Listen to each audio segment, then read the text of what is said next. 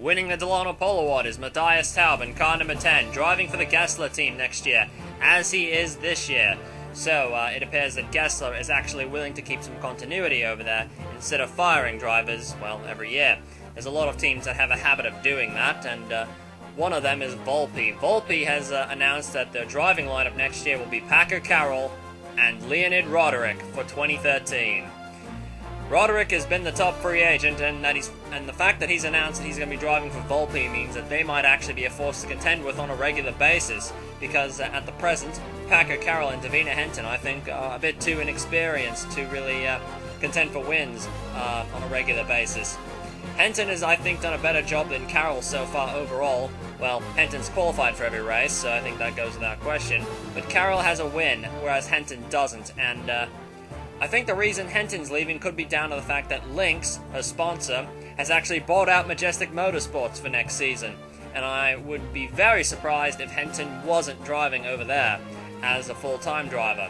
We have no idea who the second driver over at the Lynx team will be, but I have it on good authority that it will not be either Ryan Matthews or Mika Parsonen, so unfortunately those two guys are probably going to be looking for a drive somewhere else. So that's a bit of a travesty, really. Anyways, Dan, off to you. Thank you, Lance. And all Gessler front row as Matthias Taub and Arto Käkkinen lead the field into turn 1 and now into 2 as Taub and Käkkinen duel for position here. Adrian Devereaux coming through. Taub gets a little close to his teammate. Arto goes a bit wide, though, and Adrian Devereaux's got a run on the championship leader. Arto Käkkinen, that Silver 9 car, led the points coming in. And Taub did not exactly help Käkkinen out a good deal there in those first couple of corners. There you see Savaral now having a run on Käkkinen. And that black car is Marcus Leonard, the black umbrella car. Käkkinen, car number 9, trying to fend off Savaral, but I think Savaral's got the better run going around the outside there. Luciano will take over the spot. Now, Arto Käkkinen, the championship leader, is going to get challenged by Marcus Leonard, but Gessler versus Zenos is really kind of... well, it's not really much of a fight there. Anyway, Cody Keaton is back in the 42 car on a very short leash, apparently. He's lucky to actually keep his master license after finishing 9 laps down at Victoria, believe it or not. He had enough common sense to lay back on the start, but he's lost the rest of the field already. He's not even close to the car in 35th place. Not really a surprise. He was well off the pace in all the practice sessions, and I saw his car in the gravel more than the pavement. Seemingly. Anyway, Packer Carroll in car number 2 was also spending a good deal of time in the gravel in qualifying as he chopped off Kevin Dwyer for really no good reason, and as a result, he did not get a very good time in. So I think Packer Carroll should be kicking himself because I think passing on this track is going to be a little difficult, and to qualify back in the midfield is certainly going to hamper his race. He's in a really fast car, and he shouldn't be back here with Blake Camphausen and Ian Cooper in 16th place. He should probably, I think, be closer to the top 10. Davina Henton is in 9th, much to the chagrin of the rather loud and annoying Packer Carroll fan club. I think both the Volpe drivers have overall done a good job this season. However, I think Henton's just a little bit more dependable than Packer Carroll is, who seems to have some instances where he just throws it into the bushes way too often. However, Carroll does have that win to his name at Quebec, albeit by default after all of his competition sort of managed to blow up or drop out of the race. Ben Atkins is back in 20th place after he was penalized after his antics in Victoria and sent to the back of the grid. He needs to finish inside the top 10 to have a shot at winning the Independence Trophy, but I don't see that happening. He's got a very uphill battle. Vitaly Karpinko and the Togliatti are back, and they're in the back. They're running 33rd in front of the fellow independent Troy Adams, who's also sent to the back of the grid in the 91 car for this race after being a bit of a nuisance under yellow back at Victoria. But here's another car who was sent to the back of the field, Scott Stoidler, who's in the 08 car this week, the second Power Steering Incorporated car. He was also sent to the back to that collision with Marcus Leonard. Taking over Stoidler's ride is Trevin Terrell, the African-American driver who drove for Tyrone Stanley's team in TM Lights a few years back. Here is Cody Keaton in the 42 car, and if we're focusing on him, it can't be for anything good, and, well, okay. That's the third time this weekend I've seen Keaton do that. Whoa, he's sliding that car around a little bit. Cody Keaton, car number 42, having a pretty rough day so far. I don't think he's going to be, well, The adventures of Cody Keaton continue as we're still in the same lap. He's hit another wall, so the handling is already gone on that Tutino, and granted Tutino doesn't have the best handling car anyway, and that's what you need here at this track, but Keaton's just a nuisance at this point. Back at the pointy end of the field, we got a pretty good battle for the lead developing. Adrian Devereaux versus Matthias Taub on lap 4. Devereaux in the number 1 Haas car is going to have a run on the number 10 car of Taub. Not right now, looks like Devereaux just backing off a bit. Here he comes, Devereaux on the attack now. Taub sees him, gives him a little bit of space, but Devereaux's going to barge through, it looks like. But is Taub going to have enough space to fight back? Yes, he is. Taub fights back in the 10. Adrian Devereaux holding the lead now. Oh, maybe not. Taub coming back at him. They're side by side as they come through the final couple of corners on the track. But Taub goes a bit wide, and Devereaux's going to have the better run here. They come through this long sweeping corner that leads onto the long couple of sweeping corners that lead back onto the main straight. Adrian Devereaux, car number 1, takes over the lead of the race on lap 4. Marcus Leonard qualified very well in the Xenos, but he's already dropping back, as that's Julian Asova in the number 8 Katsev and Leonid Roderick in car 4. They're all over him like a bad smell, as Leonard gets that car very out of shape. He did a great job in qualifying, but I think it's pretty obvious that car just is not handling very well so far in the race. Still with Marcus Leonard as he's about to lose a spot to Melanie Cleveno in that white 74 car. She's driving that car for this race, but she won't be in that car for the next race in Brazil. We believe Bobby Porto will be in that car for the round of Brazil. Cleveno having a run on Leonard. And here we are with Kevin Dwyer. He's running in 6th on lap 5. He's clearly upped his game ever since Indy, where he was fantastic and probably could have won that race. However, mechanical problems sidelined Dwyer there. And here he's having a fantastic run. He's had a pretty good weekend so far. He's regularly been in the top 10 in all of the practice sessions. So I've been very, very impressed with the level of improvement shown by Kevin Dwyer and Team Star USA. On lap 6, Lewis Kingston pits for a puncture, and this is really going to hurt his race. Matthias Taub, however, is on the attack. He's trying to get the lead back from Adrian Devereaux. Here he comes. Devereaux gives him space, and Devereaux's not going to be an advantage coming through here. Taub uses the bit of runoff there, and he's got a run on the 1 car. Matthias Taub, car 10, Adrian Devereaux, car 1. They're really fighting for this as if it's the last lap. Devereaux on the attack again, but Taub is trying to hang on and trying to push Devereaux out a little bit wide here.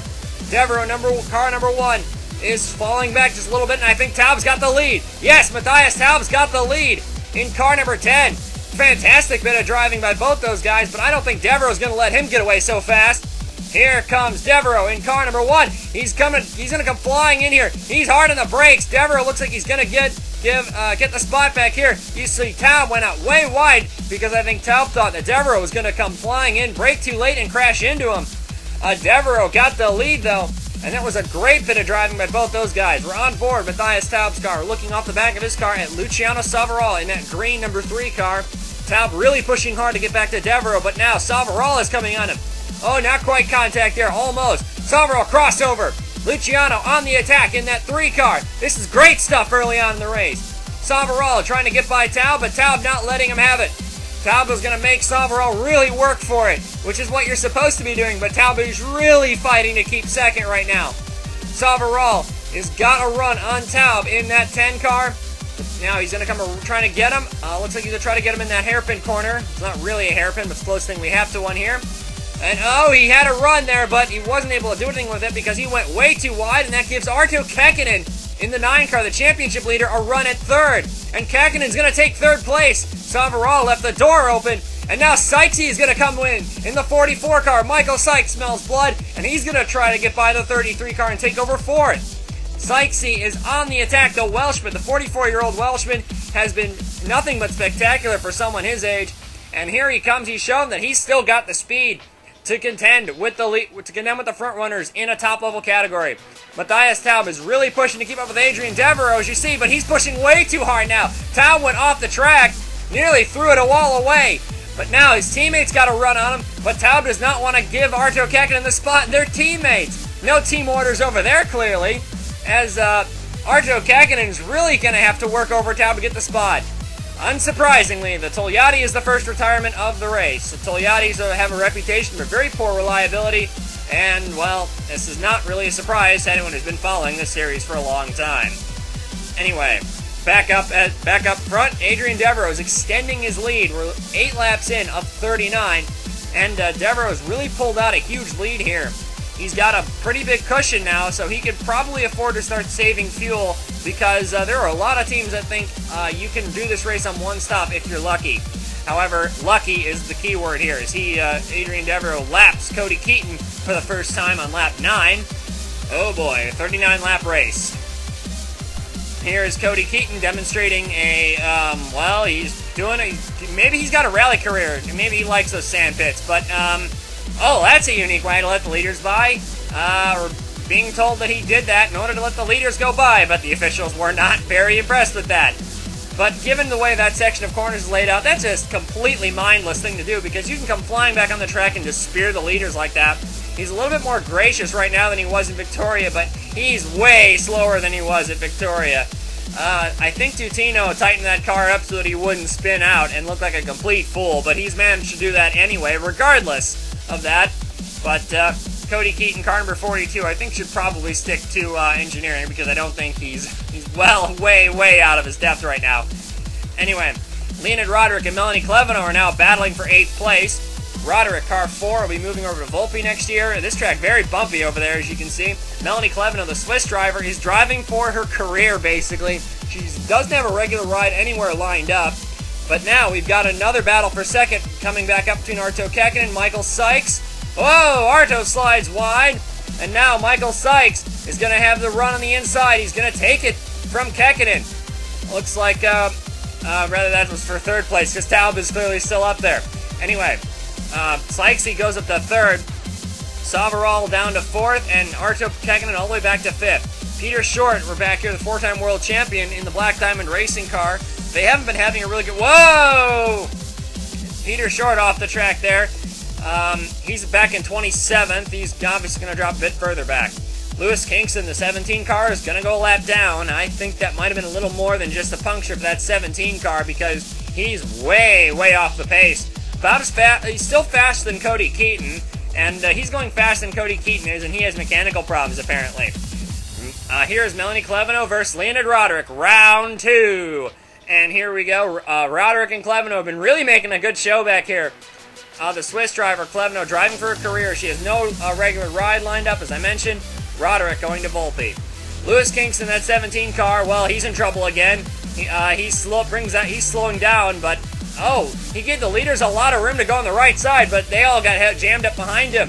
Kingston tried to be courteous, but, well, at the same time, that just created a bit of a jam up here, as you see. He gave them space, gave the leaders room, because he didn't want to be on the inside there, which is the right thing to do. But at the same time, it just created this jam up here between Taub, Savaral, and Kekkonen, who goes way out wide. Savaral, though, is going to take over 2nd. Kekkonen is going to challenge his teammate Taub, and he's going to try to go up to 3rd. As Savaral, we got Hodges Walter cars 1 and 2. Yulia Nasova in car number 8 is going to go out of the race on lap 14. Nasova, car number 8, rather unfortunate, because Nasova had been running up in 6th place. So heartbreaker for the Katzeb team and for Yulia Nasova. Cody Keaton being a bit of a nuisance. This is Dale Roswell we're looking at. Roswell gives him a bit of intimidation right there. Bumps the 42 car out of the way. That's his teammate Peter Short in the 19 car. Roswell and Short are having a pretty good battle with each other. However, they're both way back. Black Diamond Racing's been having a miserable weekend. Marcus Leonard in on lap 15. Kevin Dwyer on lap 15. And let's see if anyone else hits the pit lane.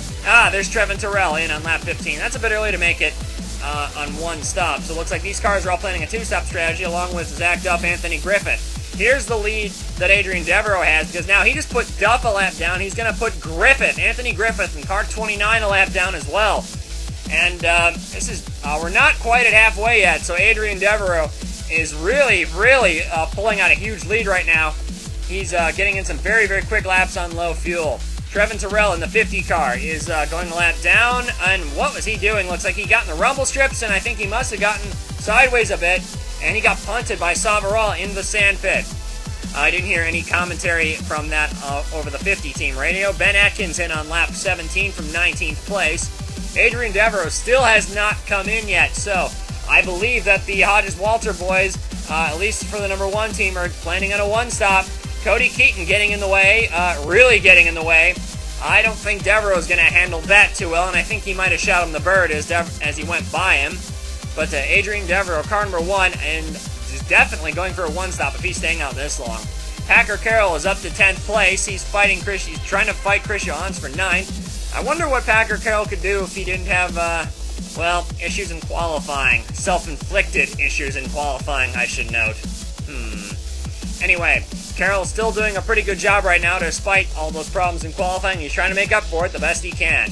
Adrian Devereaux is going to come in on lap 19. I believe he can do this race on one stop, and I think everyone else that comes in on lap 19 can also do this race on one stop. Luciano stays out an extra lap. Salvarall looks like he's done a better job at saving fuel than Devereaux has. Taub in on lap 19. I think I see Leonid Roderick in. Arto Kekkonen in. Melanie Clevino and Michael Sykes in. I think that's... no, it's not Leonard then. Who is that? That is Henton in. Car number 6. There we go. Henton's crew, the number 6 Volpe team, looks like they didn't have a really good pit stop. They blew that one, apparently. And from the looks of things, Arto Kekkonen's team did likewise in the number 9 Gessler. This has actually bunched up the pack quite a bit. Adrian Devereaux does not have as big of a lead as he did before. Salvarall into the pits in car number 3. The Brazilian driver has been having a very strong run today. Despite Luciano Salvarall staying out an extra lap in order to gain some time on him, Adrian Devereaux still holds the lead of the race.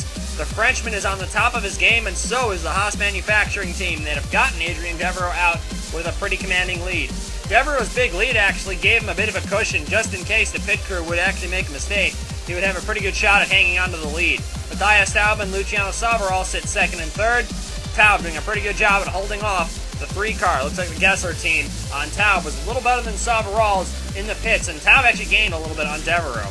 Back here with Cody Keaton. Oh, he's at it again, isn't he? This is might have to call that Keaton corner over there. As here comes, oh, he just hit the side of his teammate. He just came back on the track and hit Trevin Terrell. What a fool. What was Keaton thinking when he did that? You do not crash into your teammate under any circumstances. That does not tend to sit well with any car owners. There's Trevin Terrell, who had absolutely no idea Keaton was coming back on the track. And I don't even know what Keaton was thinking when he tried to merge over there. That was just one of the most dangerous things I've seen, just in general. Kevin Dwyer has set the 3rd fastest lap of the race, but it's pretty clear that the pit crew has let him down once again because he's back in 16th place when he's got a car that could easily contend for a top 5. The 72 car is absolutely flying at the moment. He's cutting through some of the slower cars like they're not even there, but Kevin Dwyer's got a huge uphill battle ahead of him in that 72 car, and that's a shame because well, he's got a great bit of talent, but he's just not been able to show it due to circumstances out of his control. The Flash Racing team also didn't really have great pit work, but both these cars are, like Kevin Dwyer, on the move. Leonid Roderick attacking his future teammate, Packer Carroll, in the number 2 Volpe. Roderick and Carroll doing battle here, but Roderick clears Carroll as Carroll almost slides it off the course. Goes a bit wide. Roderick takes position, and Michael Sykes looks like he's going to follow suit. Leonid Roderick, number 4, is moving through the field. Looking here at Chris Johans, who I think was the big winner in that pit cycle. Johans is currently running in 4th place, but he's got Arto Kekkonen challenging him. Oh, Arto made a pretty aggressive move there, and Johans did not blink from that. He's defending that one, but Arto Kekkonen looks like he's going to have the spot. Kekkonen got a better run off that slower section, and Arto Kekkonen is going to take over 4th. Kekkonen's pushing very, very hard, but he doesn't want to, doesn't look like he's concerned himself with catching Adrian Devereaux in the 1 car. Looks like he's more concerned about catching his teammate Matthias Taub and Luciano Salvarall. Matthias Taub has now encountered the Tutino of Cody Keaton, and this can only mean more fun and games with Cody Keaton, who, well, he's already been invited to the steward's office. I really won't be surprised if this is the last we ever see of him in a Master Cup Series car for some time anyway. If we look at the side of Cody Keaton, who you can tell from this camera is all over the place, almost wipes Taub out there, almost gets into the side of him, and I think Taub is going to be grateful to get away from that 42 car. Dale Roswell, the 22 car, made an unscheduled pit stop in the 22 car. So Roswell, oh my God, Cody Keaton landscaping in the background there. But Roswell, this 22 car, the Freedom for Palestine entry, has not been having a very good weekend, as I mentioned already, and looks like things are just getting worse. We're not sure what Dale Roswell's got in store for him next year. However, I wouldn't entirely be surprised if an Independence Trophy entry is on the cards, because he's been talking to an unknown team with a reportedly very experimental car. I'll have to wait and see what that is. Anyway, here's Cody Keaton. More landscaping, and we're going to have to repaint some more walls here because Cody Keaton's going to be hitting half of them. Oh my, what is he doing out there? So, clearly something has gone horribly wrong, and I don't know why he hasn't been pulled off the course. But this is really getting out of hand right now. You can tell Scott Bates, that 88 car, does not want anything to do with him. Finally, Cody Keaton gets enough sense and gets called into the pits by the officials. However, the team unfortunately sends him back out. Kevin Dwyer in car number 72 is going to come in for his final pit stop right about now. Here he comes. That's a scheduled stop, but it's a two-stop strategy, which I'm not entirely sure is going to work unless all the cars that are planning on one-stopping run out of fuel. We're back up to 13th place as Mika Pasanen is trying to show off in the Majestic Motorsports gas near. Lynx is buying this team out for next season, and they're probably going to put 2 female drivers in here, which means no room in the end for Mika Pasanen, unfortunately. And I think that's a bit of a travesty, because Pasanen has actually done quite a bit in this Majestic Motorsports car, even though the results don't always show it. Zach Duff, car number 5, the Xenos, is out from 23rd place. He's not really been having a very good weekend. Marcus Leonard has easily had the better of him this weekend. And this is just going to be the end of what's been a pretty miserable weekend for Duff and that 5 team. Leonid Roderick is up here in car number 4, running behind his teammate Michael Sykes, but trying to catch up. However, Roderick might have to concern himself with that blue and black 6 car pretty soon. That's Davina Henton coming up on him. That blue and yellow car in front of him is his teammate Michael Sykes. Roderick in that number 4 car running very well. Marcus Leonard is 2-stopping, it looks like, as he brings the 999 Xenos into the pits. However, I still have doubts whether or not 2-stopping is actually the way to go, because I think everyone that is going to do a 1-stop here. You see Ben Atkins is coming in as well. I think everyone that's 1-stopping is probably going to have a huge advantage. Now, Mika Pasanen's got a challenger in the form of Ian Cooper, and Ian Cooper is usually one of those guys who, once he sees a hole, he goes for it, whether or not it closes up in half before the brake zone or not. But that 777 car is really working over Mika Pasanen, and Pasanen's trying to make Cooper's life miserable. But that 777 car, I think, is faster. Pasanen is able to hold him off there in those last section of corners, which I think is a pretty impressive job at defending, to be quite honest. Here comes the 777 Lysander EFR Journey, though. He's being very, very aggressive, and Cooper sliding that thing around just a little bit. Pasanen goes a bit wide, and now Cooper hard on the brakes just to hold on, just to make sure he has the spot for Mika Pasanen, and Scott Bates is going to challenge as well. So, looks like Ian Cooper's aggressive driving has not only helped him out, but that's going to help out his teammate. That's some good teamwork there by the EFR boys. And I want to talk about 2 guys that have done a pretty good job. I didn't look no further than these 2 guys, especially Scott Bates, who was an outside championship contender, but I think at this point he's going to need a miracle to catch up in the championship if he's going to win it. Anyway, back up with Adrian Devereaux out in the lead. As you see, there's not really anyone around him. There's a couple lap cars behind him. And there's got a clean track in front of him for the most part, so car number 1 really having a lonely race out there. Charlie Waters is going to pit from 21st place. He's been really pretty solid all day, but like Kevin Dwyer, Bart Sandy in the 92 car, who's also just come into the pits, and Ben Atkins, strategy's really hurting him. Also, Yamino Tenchi, the 25 car is in. Kurt Pliskin, the 16 car is also pitting. And as you can see, that's Adrian Devereaux going by, meaning Pliskin is a lap down. Pliskin's actually in the points right now, but Adrian Devereaux, I believe, is actually going to catch 1 or 2 of the 1-stoppers. So this could be a very interesting day indeed. A lot of cars into the pits for fuel concerns. I think that most people don't think that the leaders can make it the whole way on fuel. Scott Stoidler in the 08 car is one of the only cars in the back of the field that's opting to 1-stop, which I think is a little strange. He's back in 18th place, but he's been going so slowly that a 1-stop is feasible, but there's a lot of cars doing 2-stoppers that are in front of him, so I think he's definitely going to have to pick it up over there. Here's Michael Sykes at 44. Oh no! Oh no! Michael Sykes has just gotten run off the road by none other than Cody Keaton over there in the 42 car. Michael Sykes, oh man, that's no doubt. Michael Sykes is going to be giving a long stream of expletives on the radio. He was in 6th place, but that's a huge, huge travesty for him to be taken into the wall by Cody Keaton in the 42 car. What was Keaton thinking? Oh, I see. Okay, so this one's a bit more believable. Looks like Keaton straddled the rumble strips over there, and that's what got the car sideways, and Sykes is just in the wrong place at the wrong time. That's probably the most believable of Keaton's errors that he's made today. I can't really explain the rest of them. Kevin Dwyer is the complete opposite of Cody Keaton so far today. When it comes to being lapped, this is, I believe, the 2nd time that the 72 car is being put a lap down. As you can see, Dwyer's giving the leader, Adrian Devereaux, plenty of room to go by, but Kevin Dwyer's day is just, he's having more problems than just a bad strategy. He's all the way back in 29th, and you can tell just from how fast Adrian Devereaux is able to pull away from him. There's clearly some trouble there with the 72 car. Luciano Salvarall back here with car number 3 as he's beginning to navigate traffic. That's Kurt Plisk in the 16, Blake Camphausen in the 15. Salvarall up in 3rd. He's being pretty aggressive with the traffic, though, going 3 wide. Thankfully, they give him the space. They don't cause a big crash over there. But Luciano Salvarall is really hunting down Matthias Taub. He wants that 2nd place. The Brazilian driver is really, really going for it right now.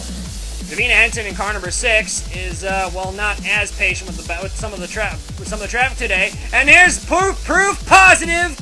Oh, but Blake Camphausen, she just punted off the road. He was in the points, actually. Camphausen was running in 20th place.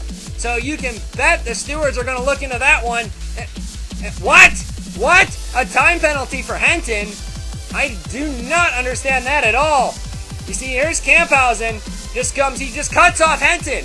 I don't see how that's Henton's fault when the 15 car just cuts her off like that. Why would you give Henton a time penalty for that? She had nowhere to go but into the back of the 15 car, especially when he's driving like that. The 2 masters of disaster from earlier in the season, Anthony Griffith and Charlie Waters, are actually able to race very cleanly with each other. They're having a battle for position for, I believe, 21st place right now. But there's still a couple... Oh, Charlie Waters off the road. And, I just jinxed that one. But there's still a couple of cars in front of them that are going to need a pit before the end of the race because they are on a 2-stop strategy. Here it is again. We're going to watch Charlie Waters. He's side by side with the 29 car. And it looks like he's just racing hard with that 29 car. And he just went a little too hard, got onto the grass, and just got way out of shape. Well, anyway. Justice has finally been served. Henton's time penalty has been rescinded, but she's being held up by the 19 car, Peter Short, who I think anticipated Henton to go by on the other side. However, Michael Sykes is coming. Henton's going to have to give that spot up to Sykesy in the 44. Sykesy using Peter Short as a pick to get around Davina Henton. That's some brilliant driving by the Welshman. And Henton now is going to try to get 7th place back. But there's not a whole lot of time she's going to have left to do that. Michael Sykes is a very, very canny driver. He is very, very sharp, and his racecraft skills are very good as well. Roderick and Chris Johans are doing battle with 2 laps to go. Leonid Roderick on the inside of Johans. I think Roderick is going to take the spot as you get a look at the Schaefer Group livery. That's on car number 64 of Chris Johans, the Tremwell. As now Roderick has caught up to Charlie Waters in the 30. Adrian Devereaux, however, is going to be able to make the fuel last. And Adrian Devereaux, coming off the final corner, is going to make his fuel last on 1 stop and take home win number 5 of the season. Chris Johans in car number 64, Leonid Roderick, and Arto Kekkonen all ran out of fuel on the cool-down lap. So that just shows you how close the leaders were on fuel. Every single car that finished on the lead lap 1 stopped. Everyone that dropped off the lead lap 2 stopped. Or, in some cases, 3 stopped. However, those cars are having mechanical problems anyway. Matthias Taub was able to hold off Luciano Salvarall, but they were almost 15 seconds behind Adrian Devereaux at the end of the race. So Devereaux clearly put on a clinic today. And, if this doesn't look like a championship run from Devereaux, then, I don't know what is. Luciano Savarol, Leonid Roderick, and Arto Kekkonen all managed to finish inside the top 5, however, so Devereaux won't be exactly pulling a huge lead anytime soon. Chris Johans and Michael Seitzelt both had very good runs. The two Volpe drivers are pretty close to the end of the race. Melanie Cleveno, car number 74, deserves a round of applause for a solid drive. Ian Cooper, Scott Bates both did very well. Martinez and Possanen both deserve a round of applause as well because both of them are looking for a drive next year. Scott Stoidler in car number 08 just barely stayed on the lead lap at the end of the race. Kevin Dwyer and Zelda Ashby did a great job recovering all the ground that they lost earlier. Same can be said for Kurt Pliskin, Yamino Tenchi, and Peter Short. Despite a bit of a messy start to the race, came home with a very respectable 20th. The fastest lap of the race was set by Adrien Devereaux on the very last lap, and he was well over half a second quicker than the rest of the field had gone the whole race. Wow. Let's have a look at the Drivers' Championship leaving Queensland as we head into Brazil. Devereaux has taken the lead back 5 points over on Arto Kekkonen, 25 on his teammate Luciano Savarol, and Leonid Roderick 4th, 39 behind. Remember, right after Brazil, Roderick will go to New York to run that race over there in the middle of October, and Luciano Savarol, well, he's got a bit of work to do, and he'll definitely be energized in front of the home crowd. Davina Hankton has gotten back up into the top 10 in points, as has Matthias Taub in the number 10 car. Lewis Kingston, Yelena Sova have both dropped out of the top 10 after both of them failed to finish. Martinez making some headway in the 7 car. And Melanie Cleveno has jumped into the top 20 in the championship despite missing well over half the season. Cleveno will not be running Brazil, as I said earlier, but either Bobby Porto or Ethan Everett will be in that 74 car for Brazil. I'm not entirely sure which one of them, though. And now let's have a look at the Independence Trophy standings as they come into Brazil. You'll now notice that Ben Atkins has not scored enough points to take over the Independence Trophy. His Independence Trophy run, unfortunately, grinds to a halt. And now we're going to have to see if some of the other heavy hitters that are still left, such as Gaspar de Souza, can make a run at the Independence Trophy for this year.